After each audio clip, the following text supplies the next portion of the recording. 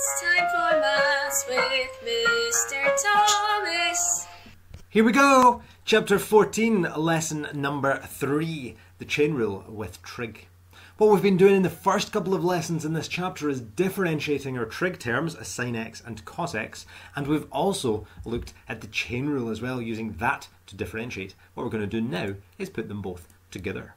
So, sometimes we have to apply the chain rule in order to differentiate trig terms, the sin x and the cos x that we have been doing. When we do this, really, the rules remain the exact same, but first it helps to include brackets. So if you remember, these are the rules for using the chain rule. You differentiate outside the brackets, you differentiate inside the brackets, and then you multiply both parts together. Let's try an example then. Example 1, differentiate y equals sine 5x. Now here really we're wanting the sine of 5x. The 5x is together, so when we're thinking about brackets, really we're imagining brackets around that 5x. It's the sine of that whole thing, the whole 5x. So differentiating outside the brackets, well, we've got the sine of something. So if you differentiate outside, sine goes to, well, when you differentiate you go down, so sine goes to cos. So that's going to become cos, and then keep the brackets just as they are. So it's cos of 5x. However, we've got the brackets, so we're thinking of chain rule. Differentiate outside the brackets, then inside, then multiply them together. Differentiate inside the brackets, so differentiate 5x and you'd get 5. So multiply the cos of 5x by 5. Don't leave it as that. You'd put the 5 to the front and write it as 5 cos 5x. Example 2, differentiate y equals cos 3x. So for this, again, think about it. Where would the brackets go in this one, Chelsea? Around the 3x, perfect, because it's the cos of that whole thing, the whole of the 3x. So differentiating outside the brackets, dy by dx would equal cos. If you differentiate cos, it goes to negative sine, so that becomes a negative sine. Keep the brackets as they are, so negative sine 3x, but then differentiate inside the brackets. Differentiating 3x will give us 3, so we're going to multiply that by 3. Again, don't leave it as that, put the 3 to the front, so it becomes negative 3 sine 3x. Example 3, differentiate y equals cos, and in brackets we've got 3 minus x. So once again we've got the brackets here, so we're thinking about the chain rule. We've also got the trig term, so we're having to think about that. So differentiate straight away. Dy by dx would equal, if you differentiate cos, well, if you think here you've got sine, cos, negative cos, differentiate, you go down, cos would go to negative sine. So we'll have negative sine and keep the brackets just as they are. So it's 3 take away x. After that, we differentiate outside the brackets, now differentiate inside. What do you get if you differentiate 3 minus x? Medea? Good, you get minus 1, so you're going to multiply that by a negative 1. From there then, you've got the negative here, you've got the negative here, they will both cancel, leaving you with sine 3 minus x. And that is your answer. Example 4, differentiate f of x equals sine, in brackets, x squared plus x. So for this one, once again, we've got the brackets, we've got our trig terms. We don't have x in the bottom of a fraction, we don't have any roots, so we can go straight in to differentiating. So f dash x would equal, so differentiate outside the brackets, so sine something. Well, sine would go to cos, so we'll have cos something. So in other words, cos, and keep the brackets as they are. But then after that, you want to multiply by the derivative of what's in the brackets. Differentiate what is in the brackets, and x squared plus x would differentiate to 2x plus 1. So we're going to multiply that by 2x plus 1. Don't forget to put brackets around that, otherwise you would just be multiplying by the 2x when you want to multiply by the whole thing. From that, just going to put the 2x plus 1 first, so it becomes 2x plus 1 in brackets, and then you've got cos of x squared plus x. Example 5, differentiate f of t equals sine squared t. So first of all, again, you want to think, right, well, where are the brackets with this one? Help us out, Aaron, where are the brackets?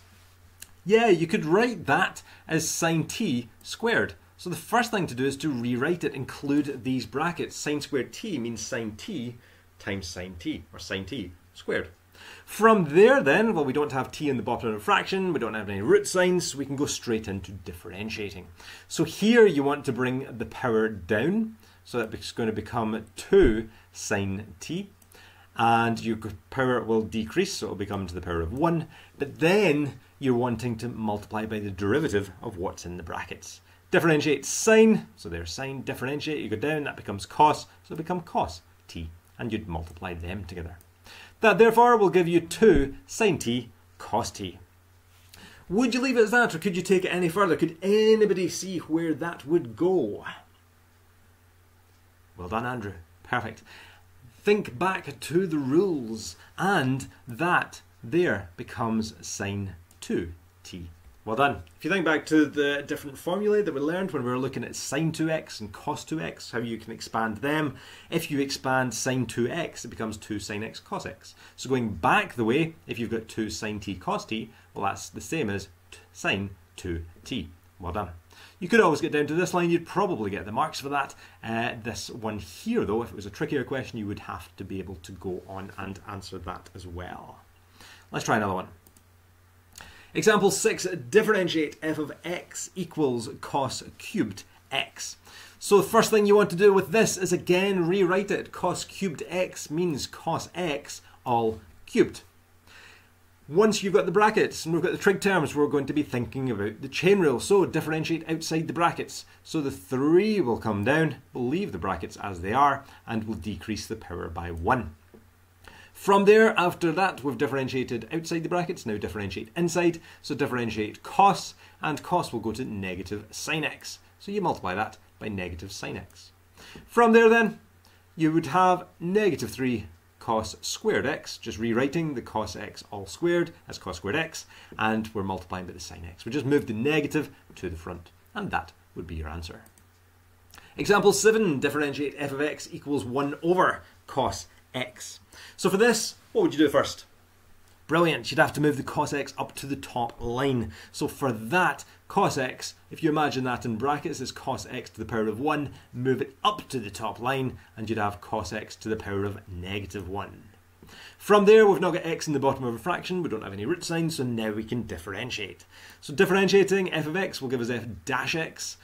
Differentiate outside the bracket, so bring the power down, take 1 off the power, so we'd have negative 1 times the cos x to the power of negative 2, and we're going to be multiplying that by the derivative of what's in the brackets. Differentiate cos x and you get negative sine x. Well done. So you multiply by negative sine x. From there, the two negatives will cancel out, and you'd have the sine x times cos x to the power of negative 2. But remember, you're best to write with a positive index, so move the cos x to the power of negative 2 down to the bottom, so it'll leave us with sine x over cos squared x. And that is your answer. Example 8, differentiate f of x equals 5x minus 2 cos x, all to the power of 4. So for this one, we don't have any root signs, we don't have x in the bottom of a fraction, so we can jump straight in to the chain rule. So differentiating, we get f dash x. If you bring the power down, it becomes the 4 at the front, and you would decrease the power by 1. Remember, leave the brackets as they are. So we're going to have 4 brackets, 5x take away 2 cos x to the power of 3. After that, you differentiate what is inside the brackets. So put brackets around your answer because you've got 2 terms, so you want to multiply it by the whole thing. So differentiate 5x and you would end up with 5. If you differentiate negative 2 cos x, well, negative cos x, if you differentiate that, it will go to positive sine x. So you will end up with plus 2 sine x. And that is what you would get. Example 9, differentiate f of x equals 1 over 3x minus 2 over root sine x. So for this one, we do have root signs, we do have x's in the bottom of a fraction, so we need to get rid of them, we need to rewrite them. So you've got 1 over 3x. First thing to do is to move the x up to the top line, so we'd have the 1/3 just as it is, and we're moving x up from the bottom to the top, so x to the power of 1 would become x to the power of negative 1. Do the same thing with the sine x. Well, it's sine x to the power of a half just now because we're square rooting it. If you move that up, the power of a half would become to the power of negative a half. So we're taking away 2 sine x to the power of negative 1/2. After that, we can then differentiate. So differentiating the third x to the negative 1 will bring the power down, take 1 off the power. So we'd have negative 1/3 x to the power of negative 2. And then we're going to have a takeaway. If you differentiate here, we'll differentiate outside the brackets. So we've got the negative 2 times the negative 1/2. So negative 2 times negative 1/2. And leave the brackets as they are. So you'd have the sine x, take one off the power, and it would become negative 3/2. From there, you differentiate what is inside the brackets. So differentiating sine x will just give us cos x. So we multiply by cos x. From there, you probably want to tidy that up slightly. So this bit on the left would have the 1/3. We've got the negative as well. The x to the power of negative 2. You can move that down to the bottom, so it becomes x squared. Here, you've got the negative and the negative, which will make it a positive. 2 times half is just going to be 1, so we don't need to bother with that. We've got the cos x, which will remain in the top line, but because sine x is to the power of negative 3/2, move it down to the bottom. So we have cos x in the top, and then sine x to the power of 3/2. And remember, on the bottom we've got the root, so that means the square root, and after you work that out, it's to the power of 3, so that would be the square root of sine x cubed. And that is your answer. Example 10, differentiate f of x equals sine squared x plus cos squared x. There are two different ways to do this. So the first way, well, you could always think, let's include brackets. So sine squared x means sine x all squared. Cos squared x means cos x all squared. And from there, you could just jump into using your chain rule. So f dash x would equal, bring the power down, take one off the power. So we've got 2 sine x to the power of 1, but then we'd multiply by the derivative of the brackets. So if you differentiate sine x, you get cos x, so we'd have 2 sine x cos x.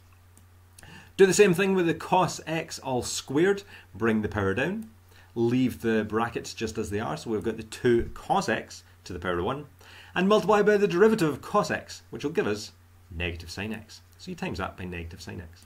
From there then, we've got our 2 sine x cos x plus 2 times cos x times negative sine x. Well, really, the negative you could put at the front there, so it becomes 2 sine x cos x take away. And really, if you think about it, 2 cos x sine x is the same as 2 sine x cos x. So really, we've got 2 sine x cos x take away 2 sine x cos x. In other words, we've got 2 of them, and then we're taking 2 of them away, which will just give us 0. And that's your answer. There's another way to do that though. Anybody think of a different way of answering this one? How else could it be done? Mary Lou, what do you think? Excellent, well done. If you think about it, think back to last year, the year before. What is sine squared x plus cos squared x equal to? Brilliant, it's equal to 1. So you could rewrite that as 1, and you know if you differentiate just 1, well, f dash x would equal, you got it, just 0. Well done. So 2 different ways to do that. Doesn't matter which way you do it, you would get the same number of marks and the same answer. Example 11, find the gradient of the tangent to the curve y equals sine 2x plus cos 3x at x equals pi over 2. So we're wanting the gradient of a tangent. Tangent's going to be a straight line. We want the gradient of that, so we need to know the gradient of the curve at a certain point.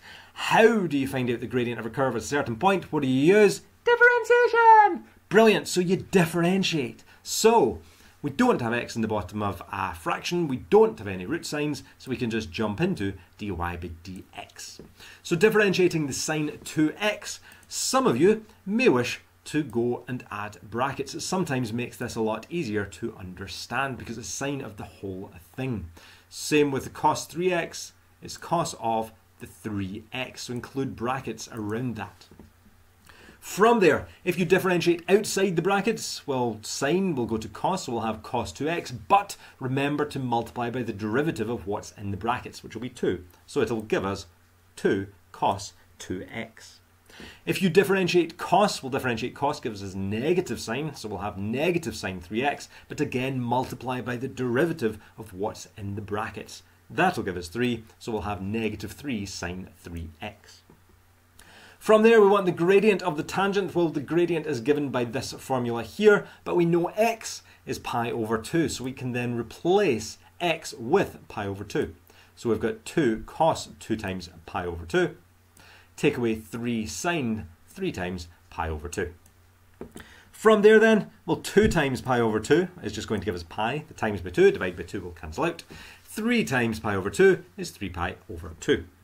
From there, you can think about the graphs, think about the cos graph. If you draw that out, well, for pi 180 degrees, you are going to be at -1, so it's 2 times -1. For the sine graph, a sine of 3 pi over 2, well, that's the sine of 270. And 270, if you think about your sine graph, well, you'll have -1. So it's -3 times -1. Work that out then. 2 times -1 is -2. We're taking away 3 times -1, which becomes add 3. -2 add 3 will just give us 1. And that will be your answer. That will be the gradient of the tangent to the curve when x is pi over 2. Last one, example 12. If f of x equals 1 plus cos x all squared, find the exact value of f dash pi over 4. So for this one here, well, you're wanting to differentiate. So to differentiate this, we're going to be using the chain rule. We've got brackets here. So differentiate outside the brackets, we'd have 2 times that 1 plus cos x, leave it as it is, that will go down to the power of 1, and we multiply by the derivative. Differentiate 1 plus cos x, well, 1 would disappear, and cos x will go to negative sine x. So we'll have f dash x equals 2 bracket, leave that as it is, 1 plus cos x, close bracket, and the derivative of this is negative sine x. So that's what we multiply by. Maybe put the negative to the front, put in the sine x to the front as well, and we'll have negative 2 sine x times the 1 plus cos x. We want to find the value when f dash x, when x is equal to pi over 4, so we can replace x with pi over 4. So if you do that, you'd have negative 2 times sine pi over 4 times the 1 plus cos pi over 4. From there, you can think about the exact value triangles, which are just here. Hello. And if you use them, well, pi over 4 is going to be 45 degrees. The sine of 45 degrees, sine of 45 is going to be 1 over root 2. Cos of 45 degrees, still 1 over root 2. So we'd have negative 2 times 1 over root 2 times the 1 plus 1 over root 2.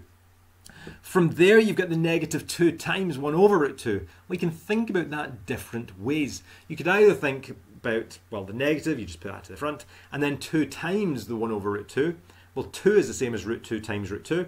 So if you've got root 2 times root 2 divided by root 2, well, you can cancel out a root 2 at the top and the bottom, leaving you with root 2.